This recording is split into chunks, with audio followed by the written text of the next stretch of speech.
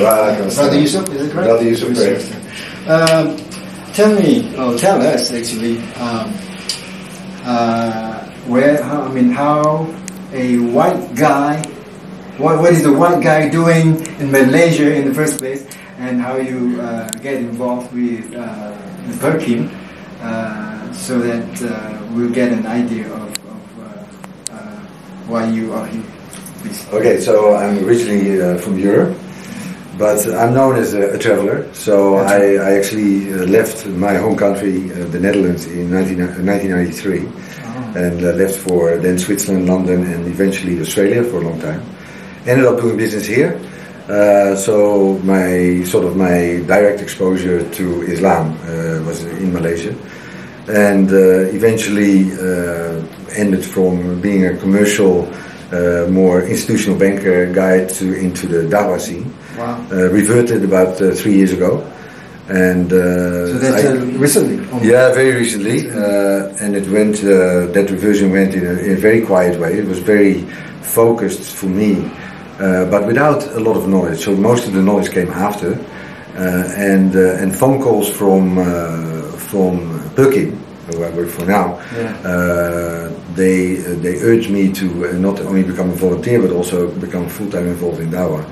So after some consideration, I took that role, and the climate I'm already used to because I lived in Queensland for a while. So and you asked why a white guy would also Malaysia. So the weather is easy. On me,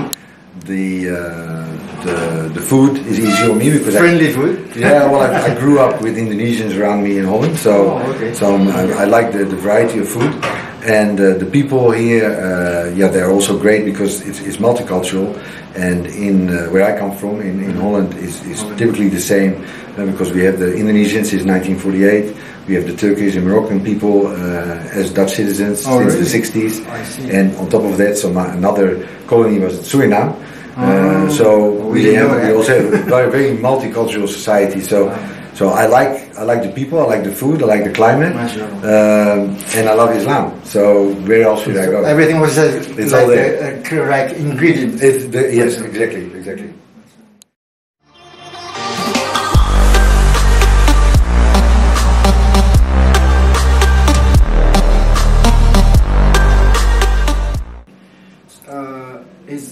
Is there coming from Europe, what is it actually the meaning of volunteering in Europe? Yeah, volunteering is a very important part of dawah, of propagation, and I was surprised when Perkin called me and to volunteer for particular programs. I started writing proposals and had meetings with them and presented it, and we accepted some of the proposals as programs. Mm-hmm. And then they asked me at the end of the month, like, okay, what's your bank account? And I went like, what for? And it's like, no, we want to pay you. They said, but I thought it was a volunteer. I see. Okay, so now you get to the crux is that volunteerism in Europe is different. Is the mindset is if you volunteer for something, if it's UNICEF or if it's whatever cause it is, you dedicate your time for that, and you will show up. You will show up on time. And you will see it. You regard it as if you had the job.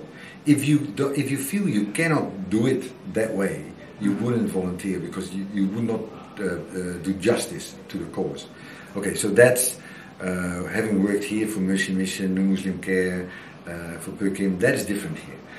Different is that people will want to give it a go, will try to be a volunteer, but sometimes there's a bit of a lack of dedication. I sometimes remind myself, but it's a comparison to when I first reverted and I wanted to learn about Islam. I went to the masjid. I talked to the imam and he said, come back next week. Learn about Al-Fatiha, and you recite it in front of the two imams here and two ustads, and we'll get the program going that way. And at the end he said, before I left, he said, Inshallah. And then the next week I came and they were not there. And that was the first time I realized that the Malaysian use of Inshallah is sometimes incorrect. Unfortunately. It's not like, so the intention. So I think in volunteerism, if your intention is there, and it is Inshallah in the correct way, then it becomes at that European time style. You didn't take Shahada yet? I had taken a shot already. Taken a shot already, yes. So no, so that was just to learn Al Fatiha and to get the process starting of learning how to pray. Okay.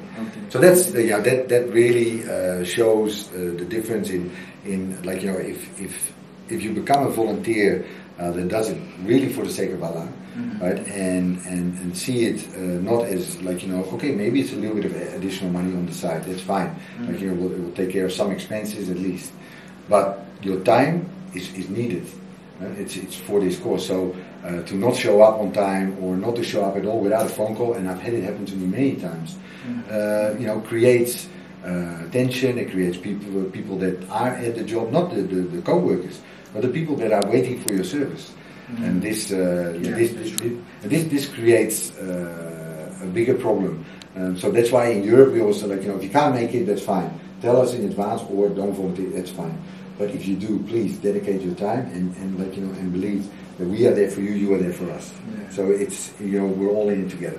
Sebab tu saya rasa salah satu sebabnya kalau kita tengok negara-negara di Eropah, walaupun dia majority bukan Islam, tapi dia punya cara apa tu conduct lebih Islamik daripada kita yang dilahirkan Muslim, majority Muslim.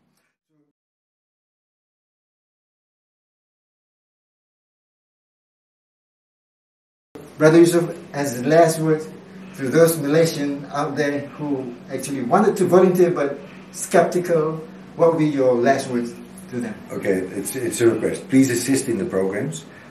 It's good for the people that are obviously attending the programs. It's good for your fellow Malaysians, but most importantly, it's good for you. Well, Yusuf, thank you very much for your time.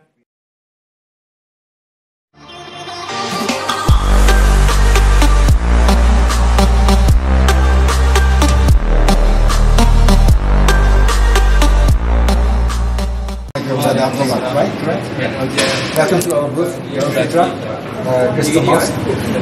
Please tell us about yourself a bit and where you're from, and how did you get involved with this program at the mosque during the time? My name is Abdullah. I am from Malaysia. I'm from India, and I came here in 2009 for my future education after my 12th grade, which is SPM. So after that, I had interest in marketing, so I came here in Malaysia. And being a Muslim country, I choose this place also in the perspective of economical in the education level. So while coming here, I get to learn and get the degree from basically from Western country. So at the end of the day, I'm getting a certificate from outside. So that's why I choose one of the thing about Malaysia. So after coming here, almost after 7 years, then I met a friend who was from Venezuela, and after meeting him, and he was a revert. So from him, from his actions and with his teachings, and being also a roommate of mine, so I used to ask myself that why, like, being a non-Muslim before and he just became a Muslim, but he's so active and you saw his enthusiasm basically, yeah, in him, and he was my roommate, so I was feel more touched by his story and practically by seeing him every day, the way of his encountering with his surrounding. So that touched me quite much, and so being a born Muslim, and having much more knowledge than me myself, born in a Muslim.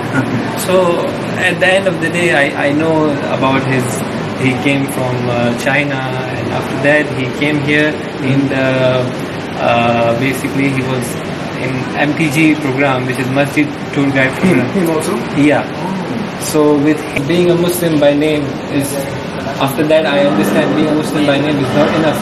We have to do something so that we ourselves can be better and make our surroundings better. As being a Muslim, that's at least what we can do from starting. So Alhamdulillah, until now it's been 5 months in MTG program. Yeah. I'm about in my final project in marketing. So after that, I am planning to still stay here if I get a good opportunity.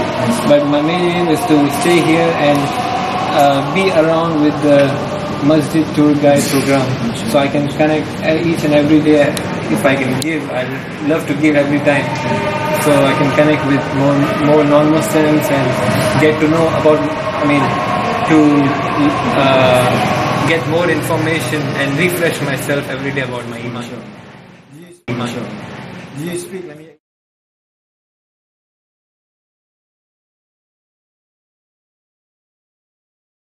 You speak Malay? A bit Malay? I speak. Boleh lebih kurang sikit. Lebih kurang. Okay.